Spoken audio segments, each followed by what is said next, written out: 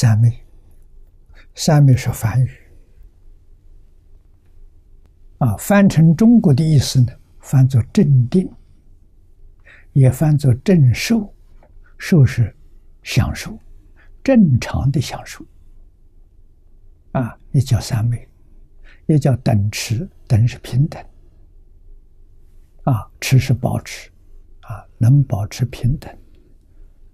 平等也就是中道华严经探玄记第3卷里面说，三昧也，此云等持，立成佛故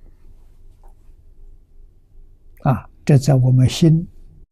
一个是妄念太多，心定不下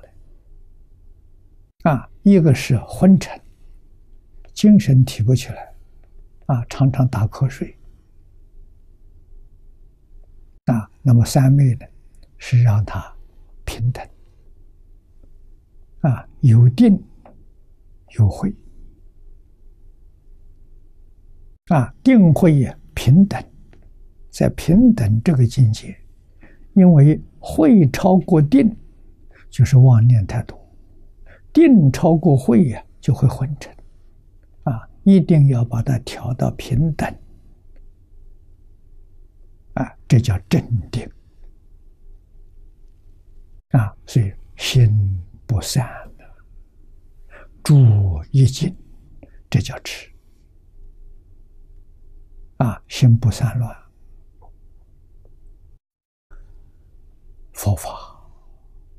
84000法门这是说方法门道多修什么？通通都是修三昧。换一句话说，通通都是修等持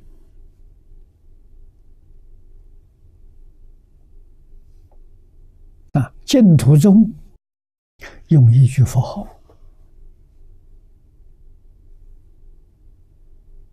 让我们的心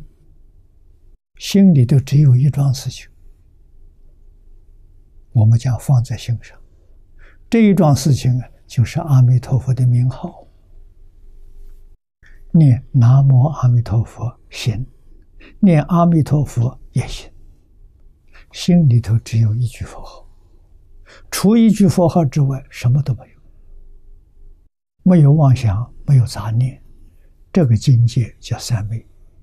用念佛的方法修成的叫念佛三昧现在修这个法门的人很多修成功的人不多。那什么原因呢？原因是放不下真放下了不难